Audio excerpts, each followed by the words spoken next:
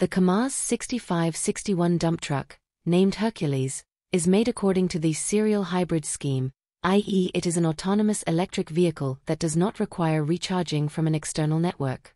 The internal combustion engine drives an electric generator, which provides energy for the traction motor and charges the battery. The serial hybrid runs in places on pure electricity with a charged battery and thus is very close to an electric vehicle. In case of the Kamaz-Hercules truck, energy recovery will occur when descending into the quarry, and when climbing up with a load, the accumulated energy in the batteries helps the truck to climb uphill. This solution allows you to reduce the amount of fuel consumed by 15% in comparison with the diesel analog. The length of the dump truck is 10,120 mm, width 3,430 mm, height 4,030 mm. The curb weight of the chassis is 31 tons, and the load capacity is 40 tons.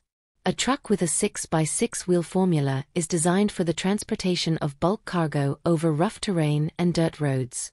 It can also be used in the development of quarry deposits and mines, for the extraction of minerals using unmanned technology.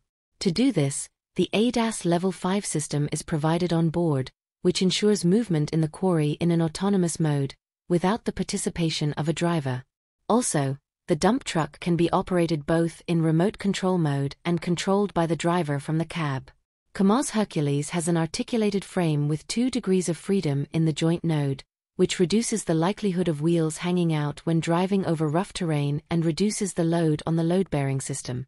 This allows you to install large-sized tires and provides an acceptable minimum turning radius, which significantly increases the cross-country ability and maneuverability of the dump truck.